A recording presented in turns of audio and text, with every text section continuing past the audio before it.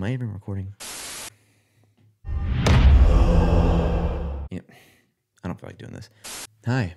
Welcome to a new series that I'm going to be doing occasionally here and there called Vid Tips. So essentially what this is me showing my video editing tips or tricks that I use because I simply edit on iMovie. And the reason is because I don't feel like paying a subscription for a video editing software that I don't even make money for doing. iMovie is one I'm gonna stick with. But the only problem with iMovie is you can't do all these famous and cool things on there. It's just, that's not how it works. That's why it's free. You don't get everything you want. But you can find some little tricks and little sneaky ways to get past all that. It takes a few extra steps sometimes, but you can sometimes get the exact same thing or something similar to what you want. I hope I make sense like that. Anyway, so today, for the first video of this little series, I feel like I should start it off with a banger, okay? Because this one, I actually had to figure out myself. I didn't discover it on YouTube anywhere. Looking it up, trying to research, trying to figure out how to work this trick out. I actually had to learn this myself. So let's get to it. So have you like watched the news or any sort of YouTube video that shows this video that's like vertical? You know what I mean? Like the black bars on the side.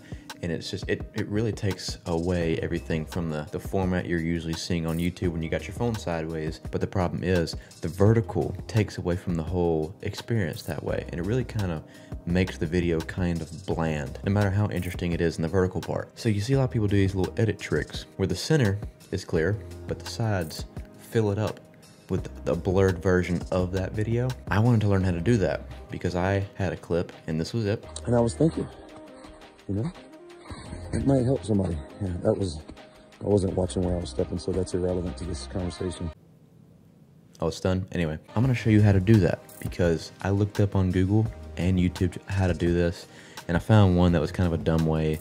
It's like a screenshot version, but no, I want the actual video playing in the background and synced together where it looks like it's just a blurred up version but zoomed in. I will show you how to do that in this episode.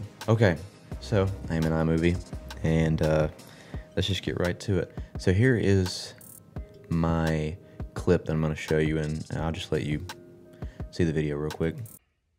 Hi, I'm filming this video for the video that you're watching, so I can show you what I'm doing. Yeah, that's all I have to say. I'm an idiot. Anyway, the way I had to figure this out was a very weird, simple trick, but you have to save multiple projects, so I'll give you an idea. So if any of you know iMovie, you know you can go to titles. One of the best title or credit, whatever you want to call these things, they're called titles here, but I like to call them text effects. One of the best ones is this pull focus, which means you put it on the video, and whatever you type, whenever the text comes up, it blurs the background, but it shows the letters clear. And what you can do sometimes just to blur the whole screen, just hit spacebar, submit that, and it just blurs it out. You can sometimes do that for any sort of effect. That's a little tip within itself in case you want to do something like that for whatever reason. We're going to use it for this reason. So what you can do is have it go across the entire video and make sure that it's blank. There's no words on there. And what you need to do is go ahead and save that project. So once that's saved, you're going to go ahead and go get that sucker and put it on your project. And first of all, before you like go any further and waste your time, make sure that it actually blurs it, which it does here. What you're going to want to do is a picture-in-picture. You get the one that's blurred, which is this bottom one. You can't see it right now because I haven't done this, but let me go ahead and actually do the picture-in-picture first. See, you got it here.